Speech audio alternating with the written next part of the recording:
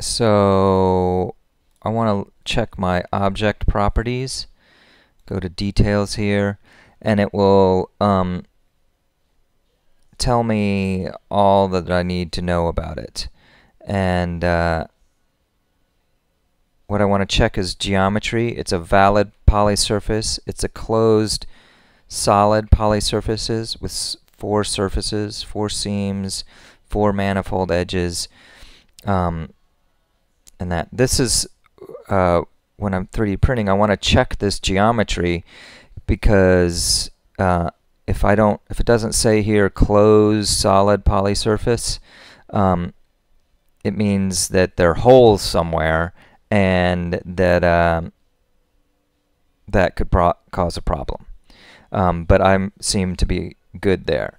So now I could go ahead and send this to print.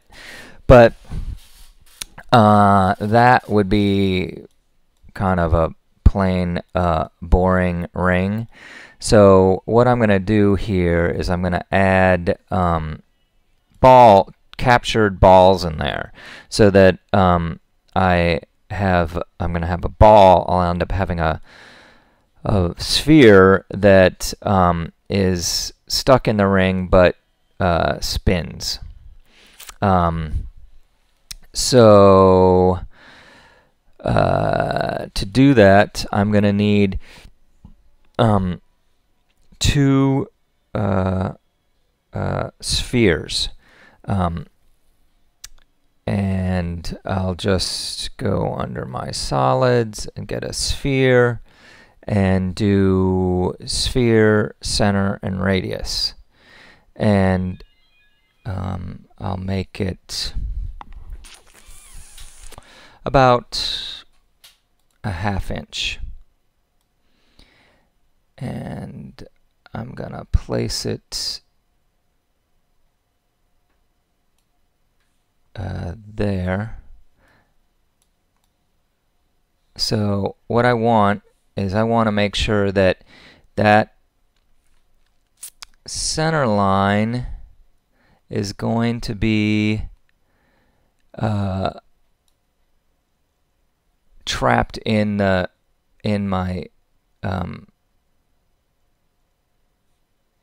ring.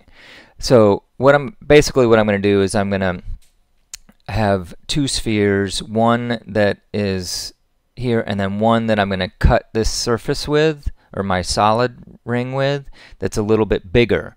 And I want to make sure that that bigger hole, that this sphere is going to be stuck in there when I'm done. So I'll do it something like that. All right. So now that in there, now I'm going to offset it. Offset my surface, and I want to offset it to the inside because I want this to be a little bit smaller.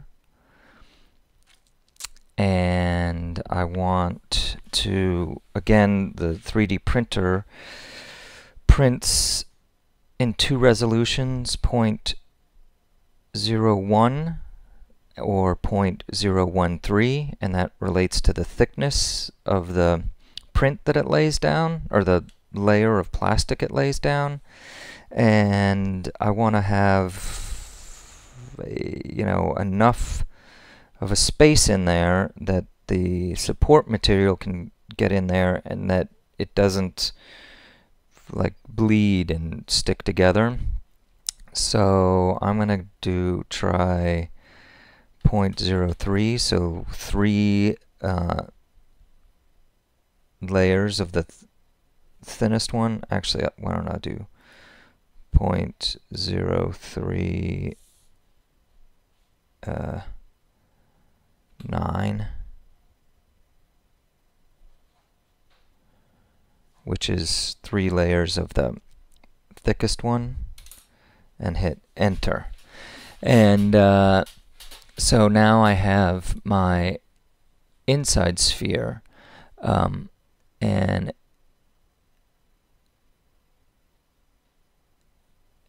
if I look, though, this outside sphere is going to cut the ring here, which is inside where this sphere is going to be.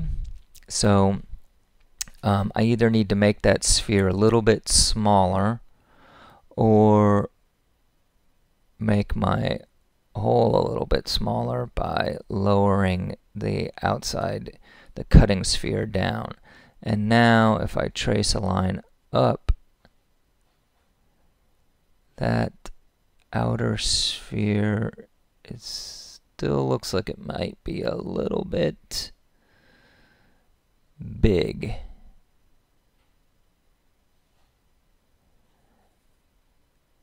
So what I'm going to do is I'm going to undo this, and I'm going to offset my surface again, but I'm going to do it a little bit smaller. I'll do 0.3. And then this is still a little big, so I'm going to lower it down and get it somewhere like that. And that seems like it'll be pretty good. My ball will be trapped in there, and like I want it now. We just need to double check and make sure that we're not cutting all the way through the ring in any place, which looks okay, although this might be a little bit weak, but it doesn't really matter. So what I'm going to do then is subtract that sphere from my solid of the ring. And we'll do that with a Boolean difference.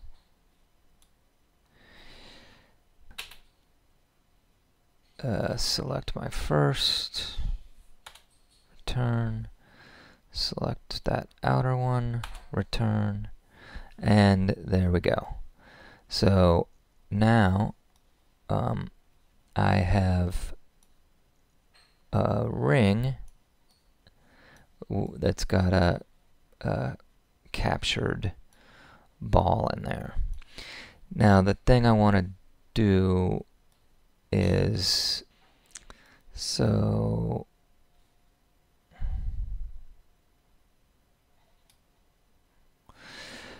hide that so I can see what's going on in there. And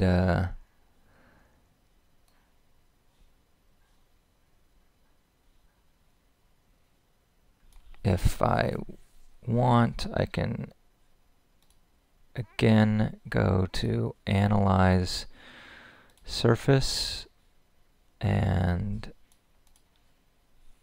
I don't want to see my isocurves, and I can look and see how that is lining up, and it all looks good. And then I can hit direction, make sure that my normals are all facing out, which they are, and hit done.